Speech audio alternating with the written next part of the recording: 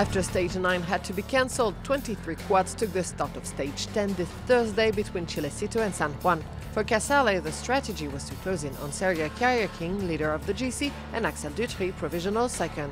The Chilean decided to ride full throttle in the first part of the special. At the first checkpoint, the Chilean had the upper hand, but rapidly the Russian came back on him and passed Casale halfway through the race. Karyakin increased his advantage over the fast second part of special, and in the end he clinched the stage success with a 10-minute gap over his new pursuer. Indeed, the tenant of the second place of the GC changed as France's Axel Dutry lost hours because of mechanical problems. He still sits in third place of the GC, where Karyakin holds a 20-minute advantage over Casale.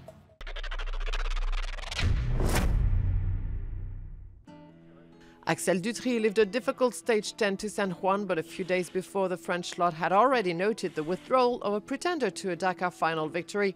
Later, after stage 5, Simon Witz was forced to withdraw during stage 8 after several mechanical failures. It was frustrating for the rookie, who was then in second place of the GC and clearly could aim for a podium. Well, this morning I've got an electrical problem, and I'm really not exactly sure what it is. I changed a couple of things around and I managed to ride for another 100 kilometers, but now it's broken again and I don't know why. It won't start and I haven't got any spare batteries. I'm devastated.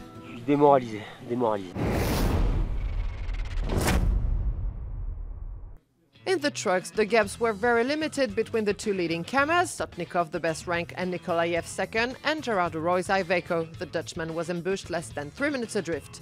The struggle is constant between de Roy and Nikolaev, who both won the event twice, and the newcomer of the Russian constructor.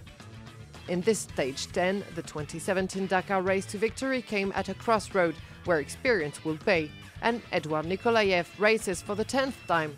He took commands at the best time and climbed to the top of the leaderboard. If Iveco's Federico Villagra was fast at the beginning of the day, Nikolaev increased his pace from waypoint 2 and never slowed down. KAMAZ even confiscated the top 3 in San Juan, with Nikolaev reaching ahead of Sotnikov and AIRAT MARDEEV. However, it wasn't enough to do the same for the GC, where de Roy resists. The Iveco pilot lost ground in this stage 10 though, and maybe the Dakar win. He concluded the day in 7th place, over 23 minutes behind the winner.